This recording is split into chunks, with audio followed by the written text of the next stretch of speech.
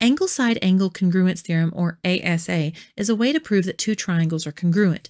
That is, that they are identical copies of each other, that they have the same sides and all the same angles.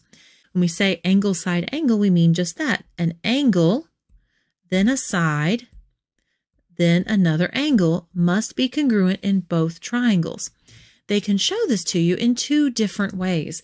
Over here on the left side, they're showing you that these angles are the same by the single lines, that these angles are the same by their double lines, and that these sides are the same by those matching single lines. Again, as you can see, they are following in order, angle, then a side, then an angle. That is key. Another way they can show you is by actually giving you the values of those angles. Here they're telling you both of these angles are 50, both of these angles are 45, and that this side that connects those two angles is 8. The side must always be in between the two angles. They must be going around, connected to each other in angle-side angle. It doesn't matter which angle you start with. It could start here, this angle, that side, that angle. It could be this angle, that side, that angle.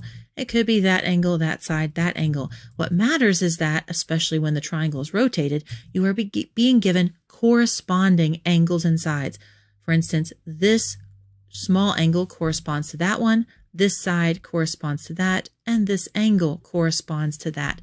Be extra careful when they're rotated. Make sure you are comparing corresponding angles and sides, and you will have proven angle-side angle.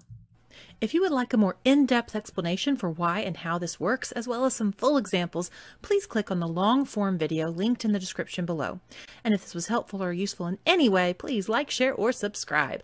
Thank you so much for watching. Hope you have a great day. Bye!